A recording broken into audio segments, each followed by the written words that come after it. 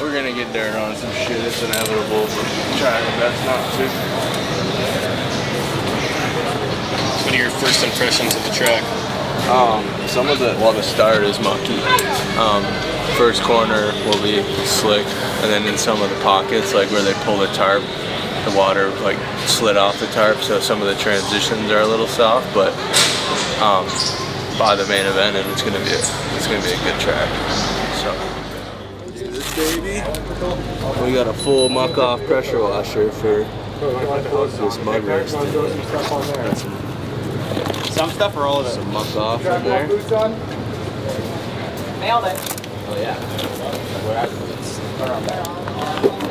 They make these handy little bags to carry them.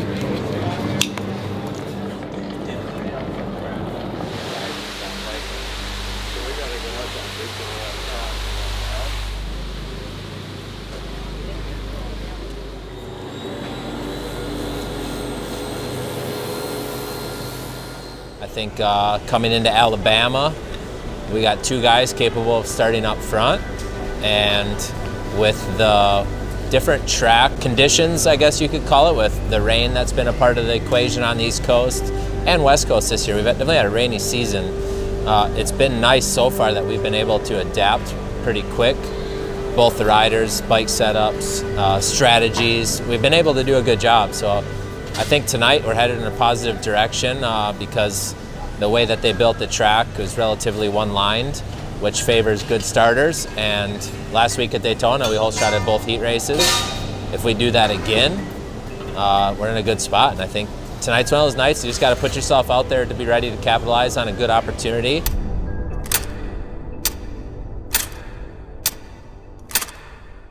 So what do you think of the track? It's actually not that bad. Really? I mean, I think some spots will definitely get nasty, right?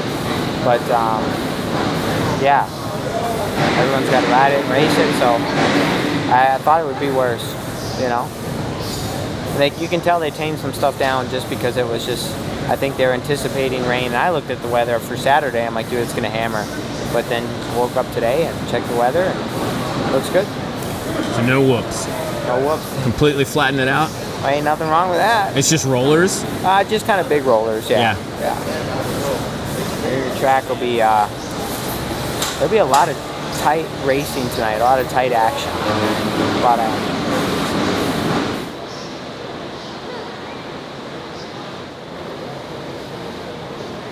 So if you do miss that three, that would be, it's good that you jumped that. Yeah.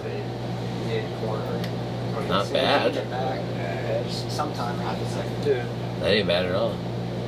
Yeah, going 3 out wasn't bad, huh? No, 3 out's not bad at all. Like if you make a mistake, you check out and go 3 out. It's like there are a lot of positives. Yeah. Putting it all together.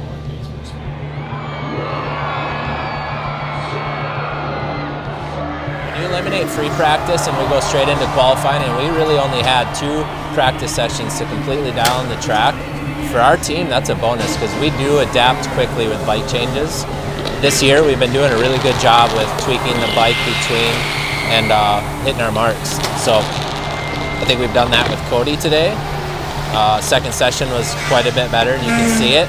It maybe didn't show on times, but his body language riding the bike, you could definitely see it. So shout out to this rider, the privateer, muc-off ClubMX Yamaha, Coty Shock, only 4 points off the lead. And we're racing for the first time in Birmingham. And a trio of Yamahas, oh no! And tangled up is Deegan, and is that the 43 of Hamaker down 2? Yeah, that was Hamaker. He hit the ground so hard, and this is a high-speed first corner. This is the longest start straight that we've seen all year long so far. Shock is out front. How about this? Coty Shock looks like he's headed on the final lap to a heat race win. This is a privateer team. They do get some help from Yamaha. McAdoo closing, but Coty Shock wins the heat, and that is huge for him and his team. Good job. You did so good. You did so good. I'm so proud. Oh. How'd that feel? Felt good. It's sore. Some energy that you preserved from that one wheel, huh? Yeah. No, honestly, it felt normal. Felt how it should. Yeah. Good. Hard work pays off. Yeah. Okay, I gotta adjust your hat for your big head. Okay. Money, dude. So we can move on Monday.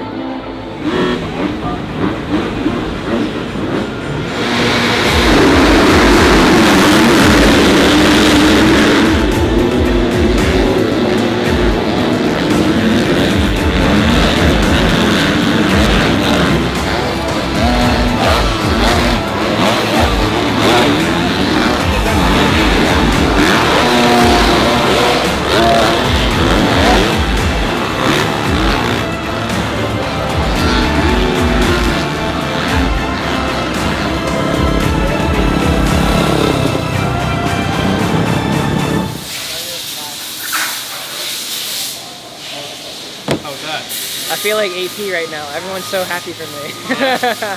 It's cool. That was like another check mark off my bucket list. That was sick. Yeah, it was Fucking ripped start too. Oh, that was good. You did it. That's what happens when you get out front and get away from it. Yeah. And I nailed the plastic perfect. When we come off and we've been practicing like that, like throw it forward. Oh, as soon as I did that, it was going. Yeah, that was sick start. Yeah. You ripped. Yeah, held that inside so good. I mean, all that shit was happening and you were not even close to it. Yeah. That was good. Don't get like an 8th place start. I had a gnarly battle with Munoz. And then and then he just pulled over for me and I was like, all right, thanks, mate. He literally just moved out of the way? Yeah. I couldn't get him. I was trying so hard. So, is it just the track, like, you can't make passes on the track? It's just tough to pass. Like, when you get up on somebody, it's hard to get up on them to make it happen, you know? And then now that the track is getting more rutted, it was getting nasty. It was getting really nasty. So, do you like the track? Do you dislike the track? I don't dislike the track. I need to be better out there, Rob. I think I thought I got out pretty good, but guy from the outside came in on me, and then I wasn't racy. I needed to be like Phil Nicoletti. Filthy Phil in the turn, man. Wasn't quite Phil style. Here we go.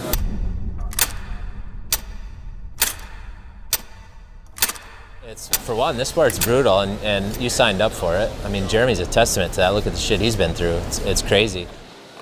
Coty broke his collarbone in that first qualifying session in Daytona. And, you know, he overcome it, persevered. We want them thinking about just executing and hitting our marks, and let's come out of here with a little bit more momentum than we came in. That doesn't mean we need to go get on the podium or win races. We just need to build momentum. Cody's doing it. We gotta get Jeremy going that direction too, which I think he is. The evolution of Club as a team honestly did not make sense to me from the beginning. When they really started to go big, I'm like, who is paying for this? How are they able to do this? I'd say about half of the factory teams now are run from private groups. So you can see that future, I think, for Club, potentially. But they're also bringing something that I don't think any other team has brought, where they have this facility and what that could do for a brand or a manufacturer or sponsors. No one's really ever married a race team and a race facility and tracks all together. So I kind of feel like that phone call's got to come at some point. They're putting their best foot forward with what they have now. But it would not surprise me at all for us to look back and be like, remember when Club started 10 years ago and what they were then? To go racing!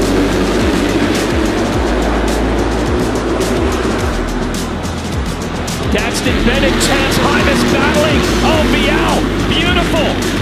But he's not going to get it. Is that Coty shocker, Jeremy Martin? It was Martin, and Bial gets by him to take the lead.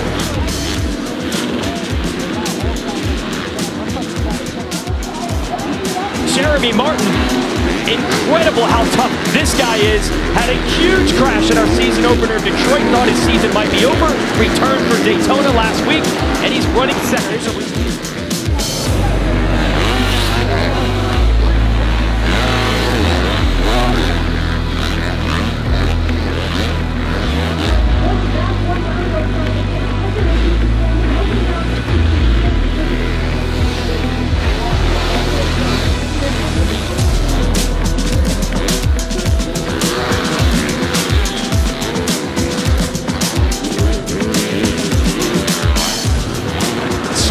will not give up.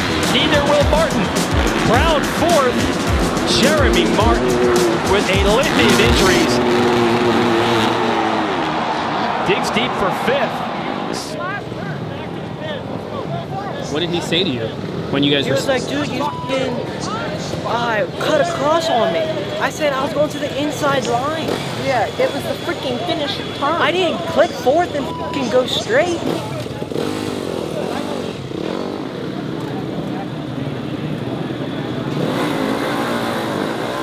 I'm just like, dude. Let it go. Let it fuel you. He did catch you, so let it fine. fuel you. I understand that. I know. I'm just saying the concept. That was a really good start. Start was bitching, and I tell you what, it's so nice to round the first turn and be the guy and not have to worry about jumping the rhythm lanes next to anybody, especially when they're that soft and ruddy. So that was amazing. I made a couple mistakes in the rhythm lane, and I got past both podium spots right there from the PC guys, and I just tried to stay in my lane, not override and do something dumb like I've been doing in the past couple of years. And then I kind of caught a groove, and then I just, the line started that I was taking started to get worked in and get kind of gnarly, so I had to change my lines up, and I started to pump up a little bit, and then I just rode it in for fifth. Yeah, I just tried to get it home. So Did you know Jalik was behind you? Yeah, I knew someone was on my ass, but I didn't know if it was Jalik. I mean, that bike is so quiet.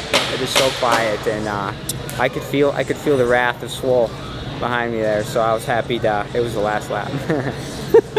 Yeah, dude, you rode really well. Yeah, like, that was a really good moto. Yeah, I rode a lot better. I mean, I was a little bit nervous from the heat race because I got waxed in the heat race. Those guys pulled me, and then it just goes to show you if you get a good start in the main event, you can be up there. And obviously, I did go backwards a little bit, but I've had a rough go. So we're looking forward to building, and I'll take this. And yeah, for your third race. Yeah, hopefully fifth place. Hopefully we can get better.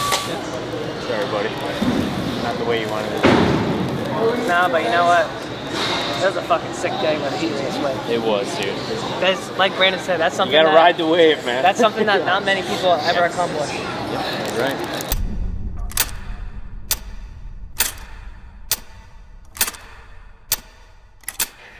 Cody, how you doing? I'm doing as good as I can be right now. Surgery was good? Yeah, surgery was a success.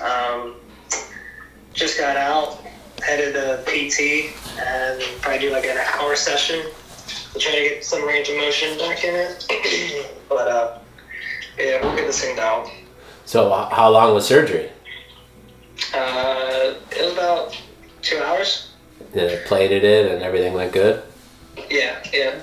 Made a smaller incision than normal and plated it, and yeah, we're on the road to recovery now. Good. Well, you only got to miss Indy, and then we got like 3 weeks off, so it's all good. Just take your time and get you back healthy. Yeah, I'll see you in Indy on Friday.